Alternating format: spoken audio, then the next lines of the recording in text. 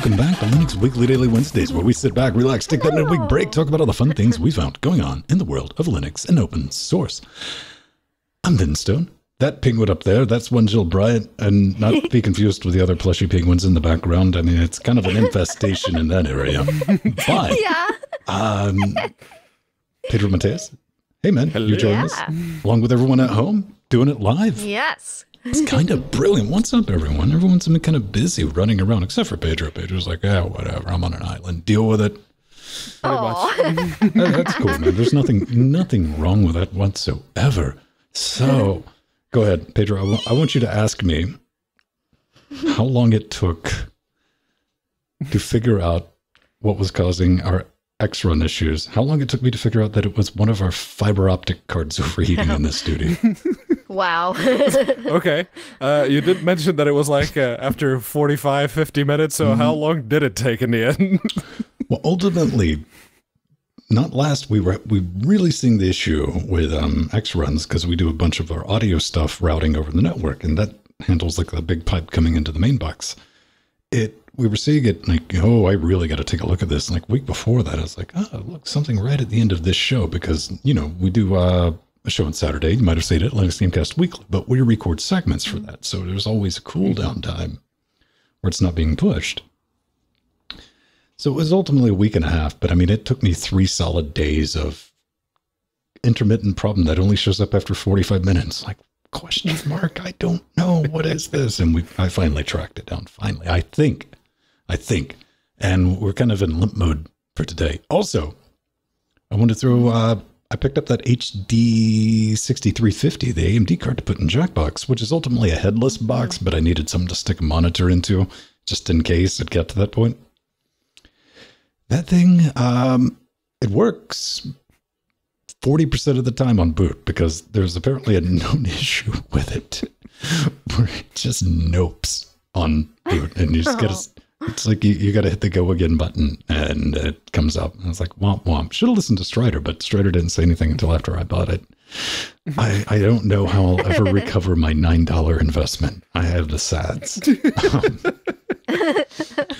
So I did my adventure on Team Red, everyone. I Quadro 4K coming Friday. So I'm back on Team Green.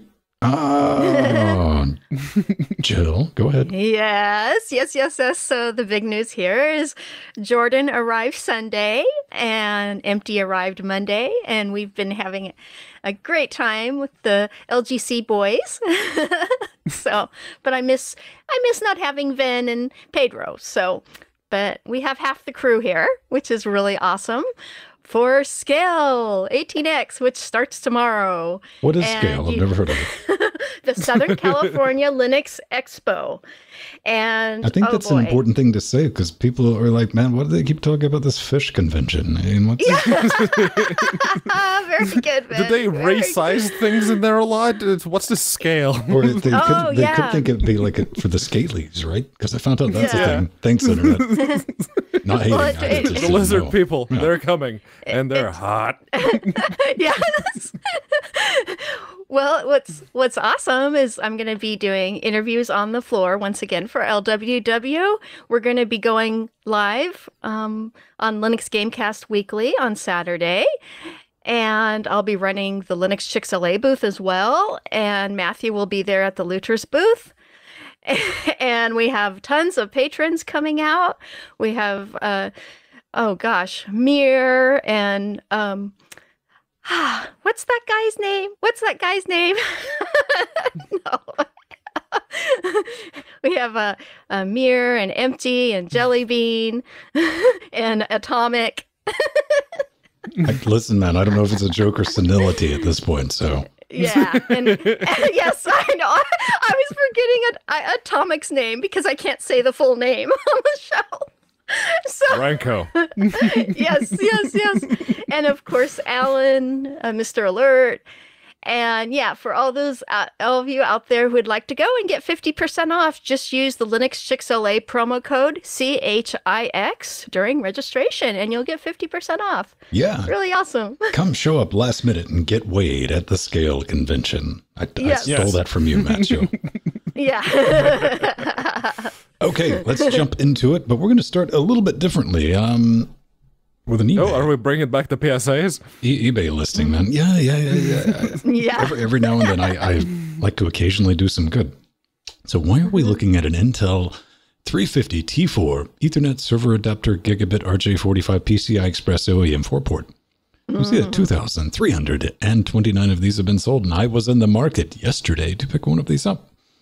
I was looking at it, and I really couldn't, because there's plenty of 350 T4s floating around. It's a quad port PCIe Express 2.0. And, I've dealt with these things for years in enterprise IT. I have hundreds of them. And I couldn't figure out, there's like something looked wrong. I mean, I see the Intel logo, that's there. You see those 2 little chips there that say Delta on them, right? Those are the transformers. And all of my days, I've never seen Delta silkscreened on the chip. And it bugged me. And these things that's what I would expect to pay, $52.95 for something that had been pulled working. Yeah, if you get one of these, you're just not going to, the only people that I know that reliably make them new would be like 3G Tech, and they're going to be like $100. And we're not going to spend that. But I asked Google, and turns out, well, welcome to the real world. This is from 2015. Counterfeit network cards are a thing. Which maybe you knew this and you're like, well, about time you figured that out, Vin. I didn't. And yeah, there it is. There's the original. You can't really see, but on the left side, the Delta logo is embossed. Yeah, if you scroll down, there's a picture of the detail. You can also see the difference in the quality. Is smaller on the fake one. Yeah, wow. So these are knockoffs. And to be perfectly honest, they probably work just fine. And you're not going to have an issue with them. I'm not neck shaming anyone. So just buyer beware, because these are definitely made with cheaper quality components. And if you're doing something that is remotely mission critical, that we have exactly 10 whole milliseconds to monkey around with in timing in the studio with our audio stuff, except no substitute. Keep that in mind. Yeah. There's my good deed. Deal with it. Ta-da. Yay. So let's talk about the Linuxy stuff. Whoa. 1 billion. Let's Encrypt has issued 1 billion certificates. Yay. February 27th, 2020. We're going to use this big round number as an opportunity to reflect on what has changed us. Man, you changed everything, Let's Encrypt. Yeah. You did. And the big thing that's really important to me that you changed is me having to cut a check for that Komodo certificate every year. That thing hurt. That was a racket now when you go back and think about it. You're like, what's the cert going to cost me? $200? That's not too bad. And now you just get them for free. You're like, here, how many do you want? Here, take another one. Let's Encrypt changed the game on that, man. Oh, yeah. 100%. Oh. I'm really happy about that. And I'm not going to miss it. I say good on them. Jill, you got some thoughts on that, though. Yeah. I think it's amazing that 81% of page loads globally and 91% in the US are using Let's Encrypt. That is amazing. And these are really good numbers, and doesn't surprise me as I've noticed more sites using HTTPS, especially in the last few years. I mean, more sites. Do you? Yeah. Everything warns you if you don't hit something, if it's not encrypted. Yeah, exactly. Even your browser now starts screaming. It's now it's everywhere. How about, have you experienced this? The site's legit. It's not some sketchy site. They just don't have HTTPS. And sometimes Chrome's is like, no. Like, but yeah. Yes. Yeah, and what's also awesome is they survive on contributions from the community and businesses, and are dependent on them so they can keep making the web even more secure. So I actually have donated to them in the past, and we need 100% of websites with Let's Encrypt. If you have a little bit of cash to spare and say you don't want to fund a certain Linux podcast platform, let's call ourselves that. The people behind Let's Encrypt are absolutely the ones you should be looking at. And yeah, gone are the days that you have a valid excuse for not having a SSL certificate because, yeah, not everyone can afford an SSL certificate, especially not, $200 a year. Low but, ball, maybe. Yeah. And if you nowadays... you don't have to worry about it. And if you don't even want to bother setting, man, just go. Cloudflare has a free service. I think that they even include an SSL cert in that. Yeah. And if you are using Let's Encrypt, they even have a little script that you can cron, so it'll automatically renew it. There, done. It is. I was like, oh, look at this magic. I was playing around setting up a Jitsi box for testing, and that was just built in. It was like, oh, would you like to auto? Sure, let's watch you. That's it. Doop, doop, doop. Done. I was like, huh. All right. Yeah, no more excuses. Get encrypting. I guess you could say getting a SSL cert these days is a snap. Yes.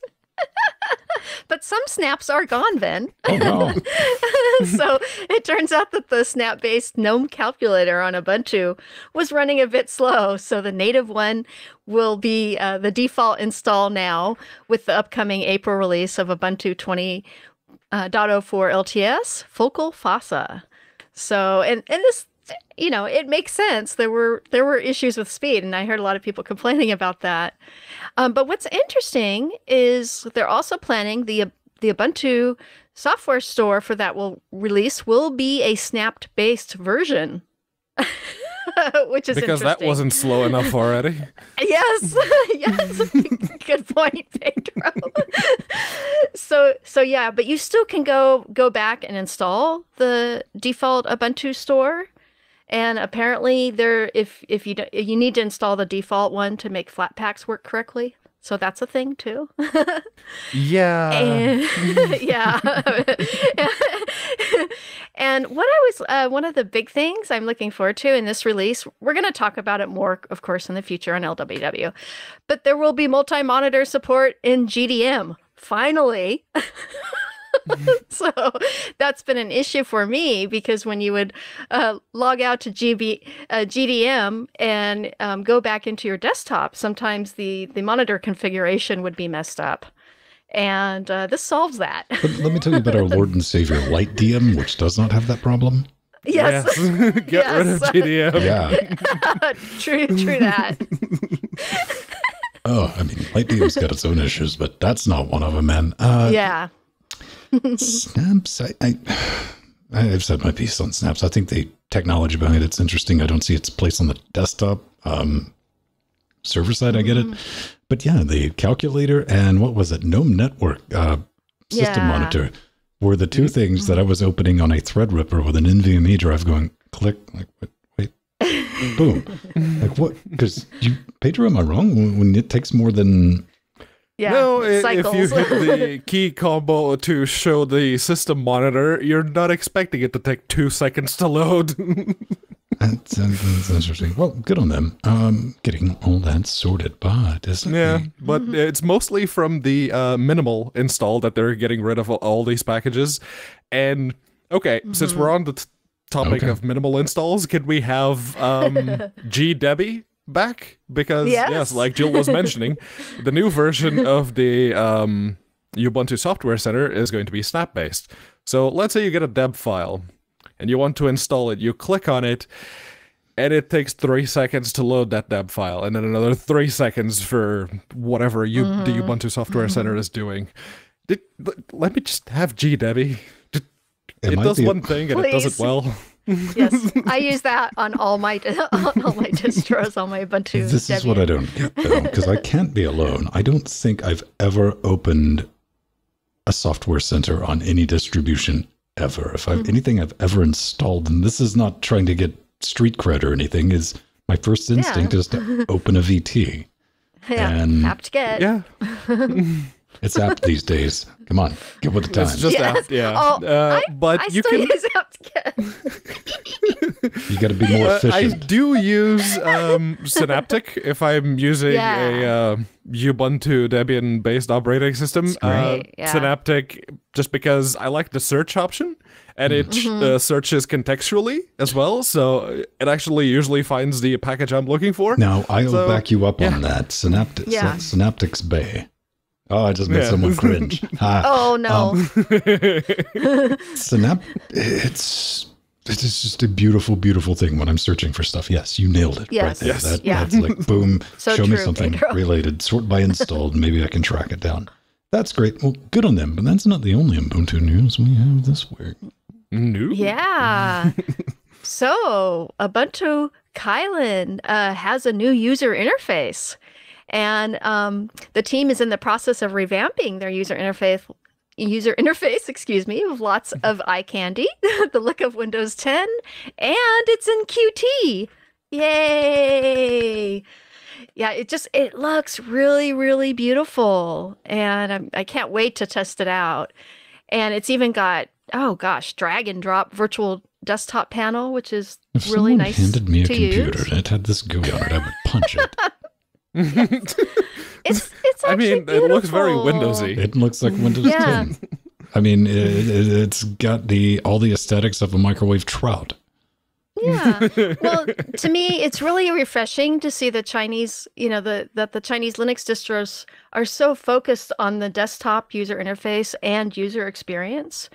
Because again, with all the sanctions with Microsoft over in that country, it just kind of makes sense that they're really trying to do a lot of polish on the Linux desktop side. See, one of the biggest issues is when you start cloning UIs is people expect it to work like Windows 10.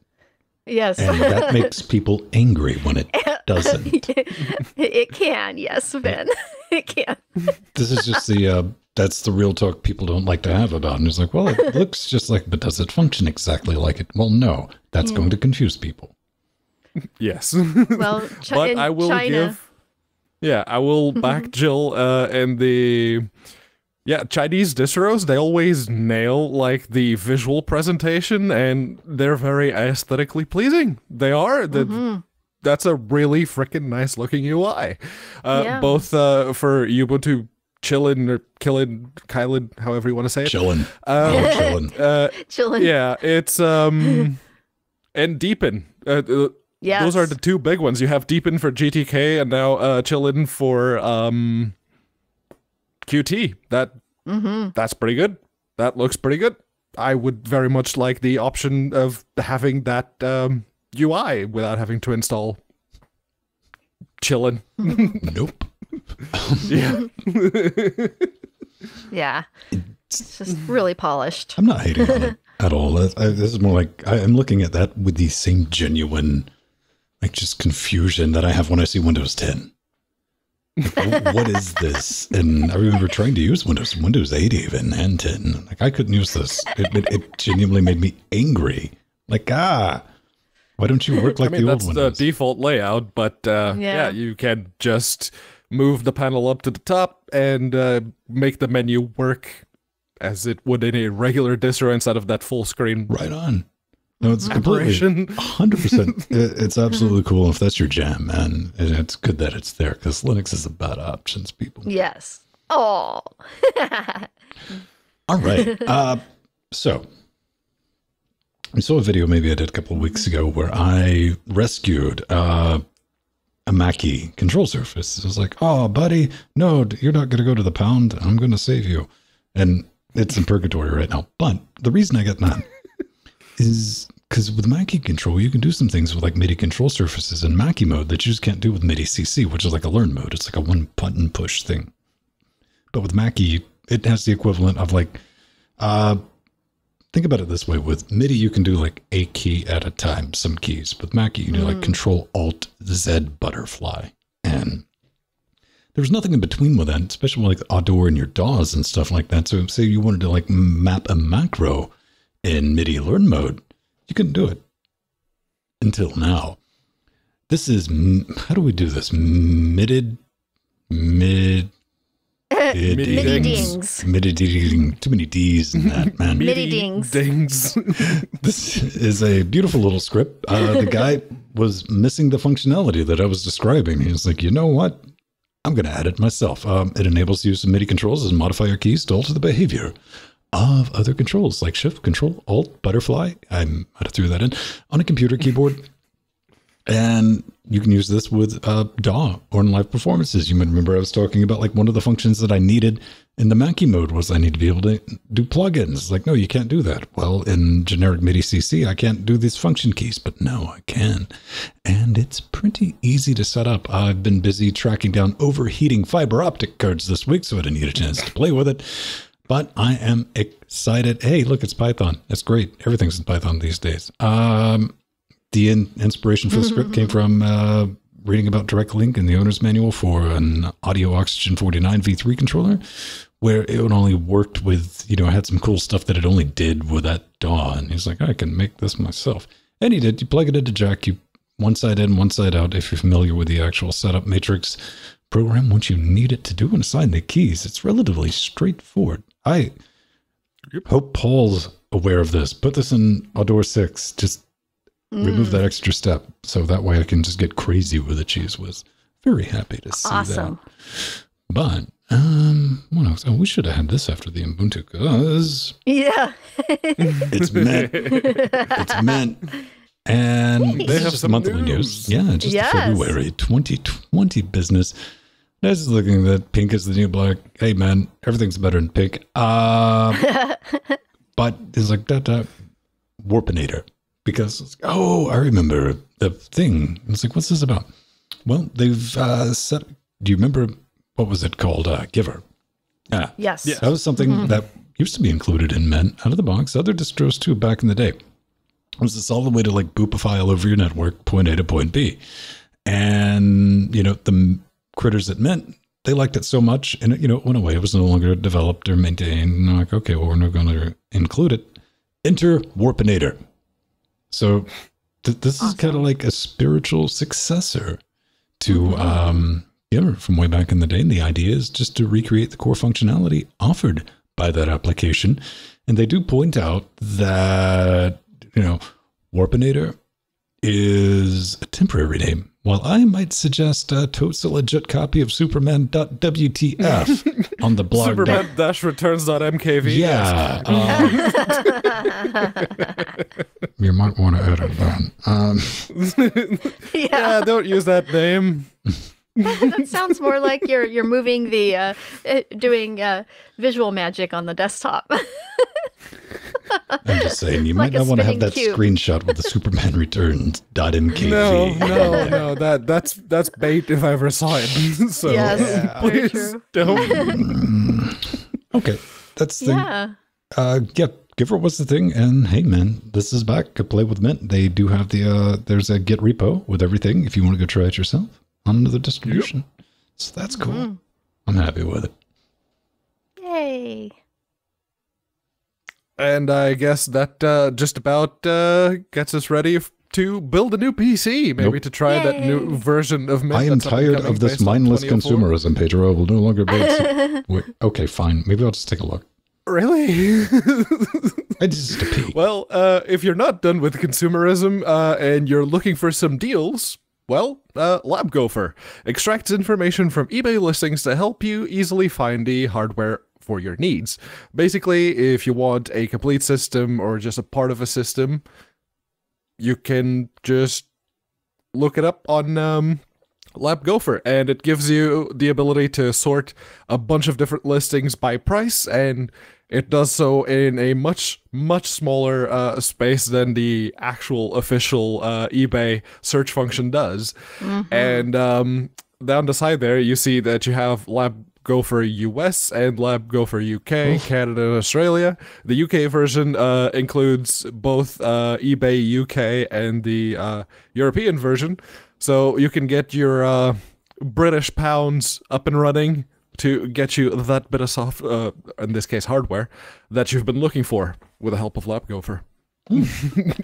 Yeah. I just ran across that and it looked kind of neat, so I thought I'd throw it in there, and it might help you build your next Linux server, so it still technically counts and gets to be on the show because of it. Yeah. Or if, say, you're looking for a graphics card on the cheap. Yes. And I just recently used it for that because I was looking at some new AMD cards. And this makes sense because it turns out that computer hardware is one of the most sold items on eBay. So this makes sense, and it's so nice and compact and easy to use. Works really well. Yeah, no, it lets you sort by everything. It's like, okay, I don't want to pay $50 in shipping. Show me something cheaper. Yeah. No, I want to watch the item and never buy it like a real eBayer. Yeah. And I like that it includes CPU passmark. That's really awesome. That's neat. All this will be in our show notes. Go check that out if you are interested, or maybe you just want to type in Lab Gopher. Just be careful. Make sure you put a .com on that. Okay? Yeah. Trust me on that. Don't ask. Yes. So something and I suppose it's time for that special segment. Where here we go. We reinforce that Microsoft really loves Linux. Oh, yeah. And I get to see their booth tomorrow at Scale. You're going to be standing right across the aisle from them. Yes. But this one, it's ATP. The Advanced Threat Protection, Microsoft's own, it's not an antivirus, it's an enterprise-focused security management tool, one which we happen to use at work. But it's, basically what it does is it lets you have active monitoring on all of your enterprise machines at once. On Windows machines, this just picks up on whatever Windows Defender is doing and all of the telemetry stuff that Microsoft inevitably collects. So it's for Windows, it just integrates with that and pulls everything and shows system administrators whatever's going on. Now, that functionality is also available for Linux machines, so if you have a mixed environment that has both Windows and Linux machines, or Linux servers, far more likely, and you want to be able to see what's happening through ATP, which may or may not introduce some issues in the future, but we'll get to that when we get to that. But yeah, no, you can do that now. It's available. It's a preview right now. It's not like a fully released thing, so don't deploy it in production, or do. Let us know how it goes. Yeah. Well, this really makes sense because now that Microsoft, as we've talked about here on LWW many times, is becoming a software as a service company, this makes sense, especially since they run Linux for just about everything now, including Azure, and 50% of the company is really Linux right now. So this makes sense. I kind of like a little bit of the delicious irony. It's like, oh yeah, do you get a lot of Microsoft software running in your system? Yeah, it's like, oh, you're gonna need to keep track of it, right? Like, yeah, it's like, wouldn't you like to run that on something a little more stable than Windows? It's like, sure. Microsoft's like, we can sell you both of them. Check it out, complete turnkey solution. The buggy software and the software to keep track of it. All running on Linux. That's kind of brilliant. Kind of brilliant. Like the beautiful people who make this show possible. I'm talking about our patrons. Our bosses. They're awesome. Keeping us loud, live, independent, all that fun jazz. No commercials, ad-free. Plus, they get the name and the credits and a gang of rewards that you can get by becoming a patron. Little bonuses, we'll like throw them in there, man. Like access to our show notes. You can be a sea monster. That's the thing. Discord. Come hang out with us the other 6 days of the week. And up to including executive producing levels. And there's even one level I don't even think anybody's ever claimed.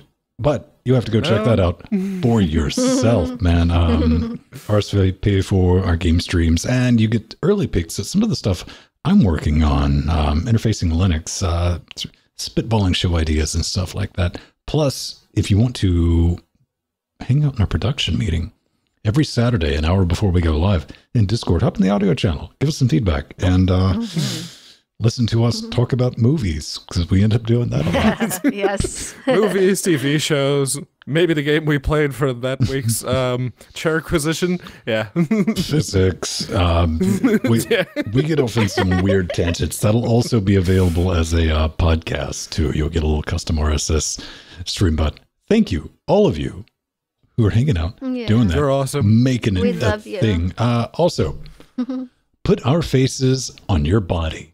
Yes, you can do that by heading over to store.linuxthemecast.com. We have t-shirts and more t-shirts and long t-shirts and cups that you can wear as t-shirts. You'll just need some tape and stickers to cover your bits that you should have, in case you don't like wearing t-shirts.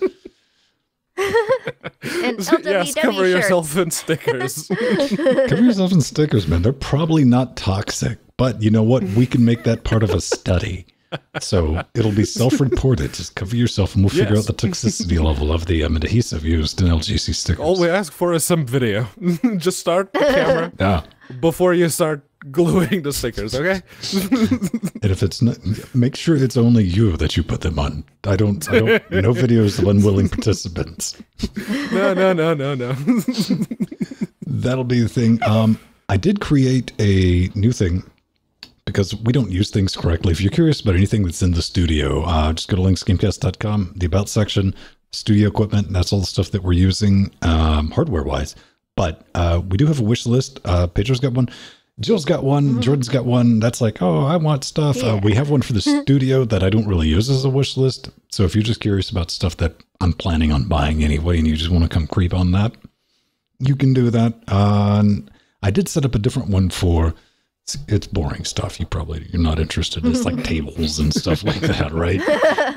But I set up one for interfacing Linux that if you watched the first episode of that, of stuff that I'm going to be picking up to test. So you can get an idea of what's coming down the line, just to satisfy that curiosity. I might be trying to take care of emails that haven't happened yet. Yes. So let's get in. Oh scientifically accurate. Ooh. That looks like turkey dinner. Slice of pie. That's a Da Vinci pie, yes. Yes. So, go ahead. as it turns out, the Raspberry Pi was released February 29th, 2012. Oh, look Which at you, was- historian. 8 years ago, which, Ooh. that's kind of, well, it's Amazing. kind of crazy when you think about it. It's like 8 years ago. Man, I'm old all of a sudden. That makes you feel old. Yeah, a little bit. But yeah, the Raspberry Pi, this teeny tiny little single board computer that started off with very, very humble roots. And they say, like, number one, Raspberry Pi's original target was just 1,000 units. Yes. I think we've Amazing. blown past 1 billion units now. When you're thinking about that, they're like, that's a lot of units. But when you're getting stuff made, it's like in China, that's a minimum order. But that's still expensive for something that you're like, well, I don't know if anyone's going to buy these. Yeah, when they started, it's like, okay, they're based off the UK and they're making a single board computer. Yeah, we've seen those. Yeah. Pedro's such a fan, he moved to Cambridge. Yes, he did. And I work right across the road from ARM. But that's neither here nor there. There's like a list, and they organized, Tom's Hardware organized 8 things you might not know about the Raspberry Pi. And one of the things I noticed when they announced the Raspberry Pi 4 was that someone found a mention that they would have 1 gigabyte, 2 gigabyte, 4 gigabyte, and 8 gigabyte versions for the RAM capacity in the new Raspberry Pi. Is this why they were holding off on the 8 gigabyte versions? What? Is there going to be like a special 8th birthday Raspberry good Pi point. edition? Really good point. Yeah. Maybe it'll have an NVIDIA chipset built into it, so it'll be 7.5 gigs. It'll be called a... Yeah. I was going to say it was going to be called the Raspberry Jetson. 970. They do bring up the fact that you can overclock your Pi, which is like, that's cool. Just be careful doing that. And if you do, make sure you buy that adorable little tower fan and put it on there and put some LEDs on it and be a horrible human being in general. But yeah, they only plan to make 1,000. That's interesting because again, that's just think how many thousands upon thousands and thousands. Like, oops, can only be like, this is a perfect Look example at the Raspberry of like, Pi Zero W. Yeah. They're selling the W version with Wi-Fi for the same $5 that they're selling the non one. So it's like, oh yeah, that's constantly sold out everywhere, all the time. absolute game changer, because before that Arduino, I had a couple of those that I'd play around. Those were just like controllers, man. Like, I was like, oh look, I can make that do a thing.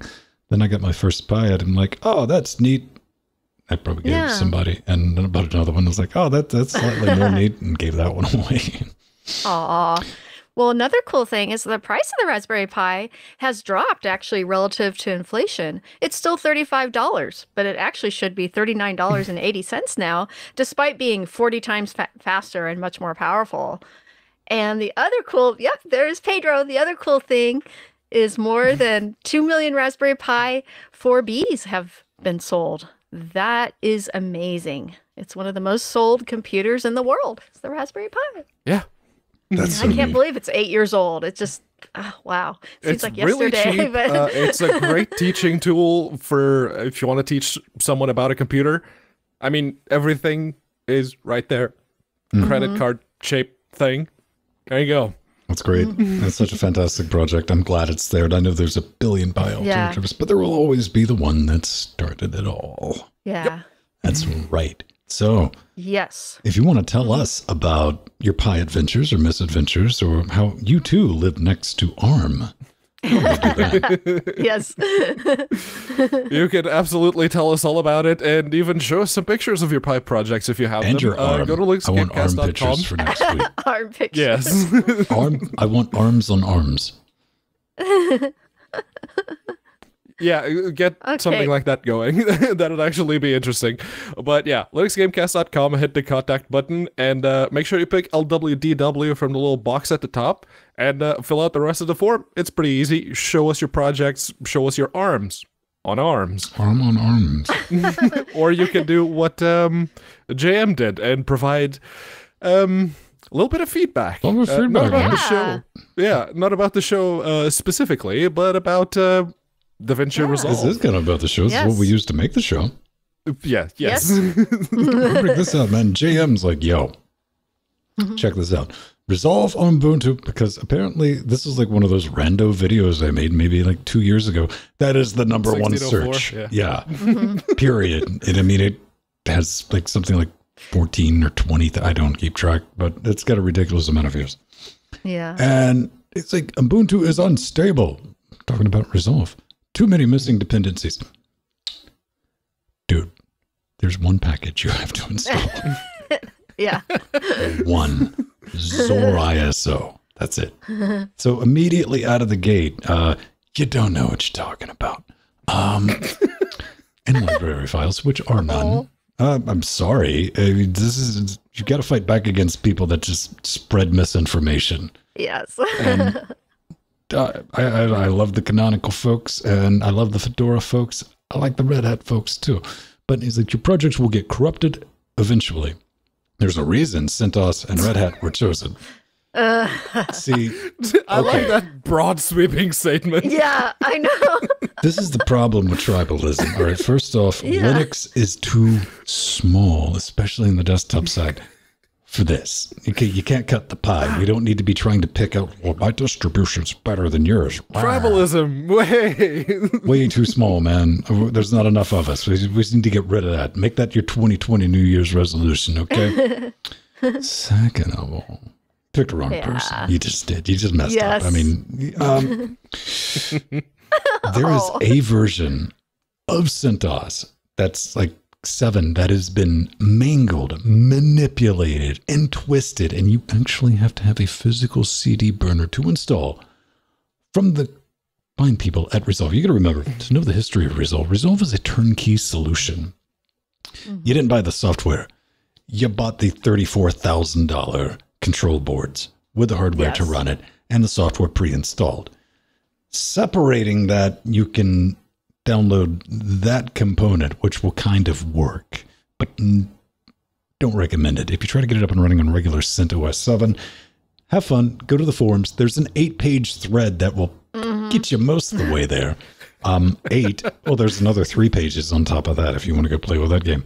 Or you can just run it on a Debian-based system, or run it on Fedora. I ran it on Fedora for 6 months and didn't have any issues with it. And trust me, I'm making use of it. You know, I have this thing wired up to DEC link cards for audio and all the other fun stuff. Not a problem. And we have the full version of it, you know, give them some coin. Yeah. Haven't had any issues. And then again, make sure you're using NVIDIA. I'm not saying that as an NVIDIA shill. I'm repeating what the people at Resolve said. Make sure you're using NVIDIA. Yeah. Or you're going to have a bad time. It helps a lot. I've actually, it runs actually really beautiful on Arch. In the AUR has some download scripts for it, and it actually runs really well on there. And I was able to get it to run on AMD as well on Arch. So that was cool. It's not so much as you can get it up and running. AMD video cards is not a problem, but you're going to be using OpenCL, and Resolve from the ground up is built to take advantage of CUDA. Exactly. So while you can get away with it, I don't recommend it. And you're probably going to run into issues in Fairlight, period. But there, use Resolve on anything you want.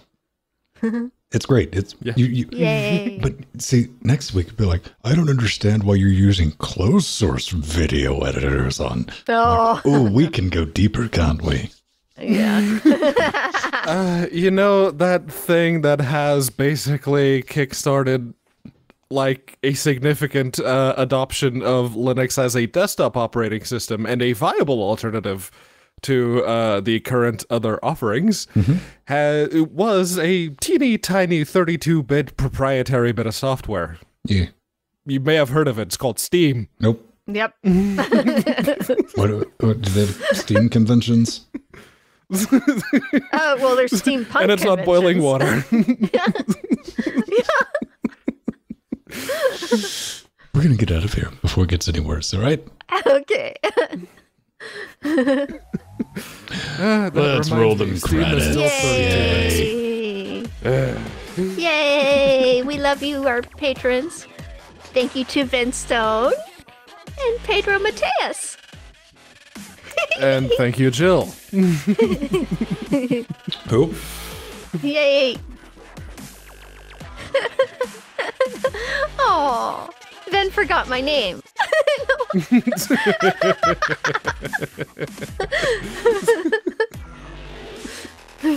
Thank you to our beautiful producers. Thank you. All of you. Executive producers. And ladies and gentlemen, boys and girls, thanks everybody for showing up. We'll see you again next week. 212. It's got to be 213. Yeah. It's amazing. It's a palindrome, sort of. Thanks, Brad. Yes. Yes. Bye. Bye, everyone.